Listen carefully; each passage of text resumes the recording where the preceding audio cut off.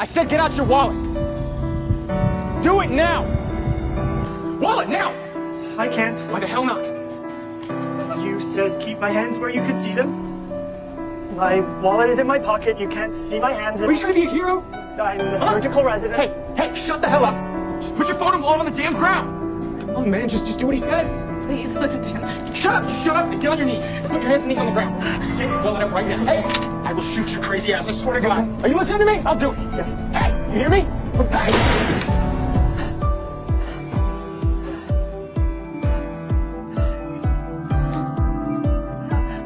Oh my God. 20-year-old female, single gunshot wound to the abdomen, hypotensive and tachy. 2 liters of saline en route. Her name's Avery. We'll take good care of her.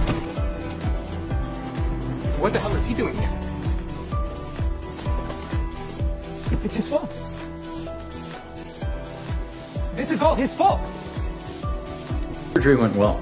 After a serious trauma like this, the body can develop a self-destructive inflammatory reaction. All you had to do was give him your wallet.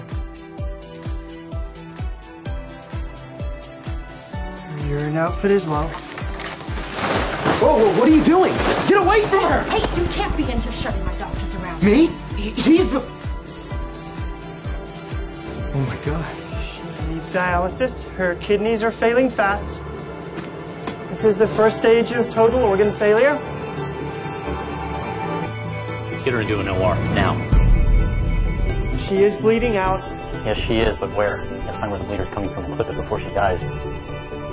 I got nothing. Must be hidden underneath the retroperitoneum or mediastinum. It's a whole lot of real estate to cut open and just go blindly looking. We should start with the abdomen. She'll shot there. We'll pass through the posterior thorax. BP's 40 over Pell, keep dying the L, whatever you're gonna do, you need to do it now. We need to look everywhere. Give me a nice internal saw, then over up to the chest and pelvis.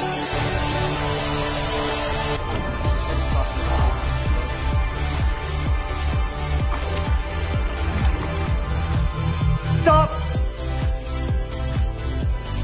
Open her between the second and third rib on the left side. The bullet nicked the left supreme intercostal artery. The wall has blown. How do you know? I followed the injuries.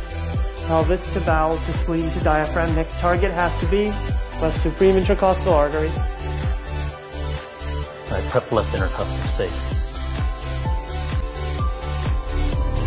I got something. Blood's pooling right under the bifurcation. Clamp, now.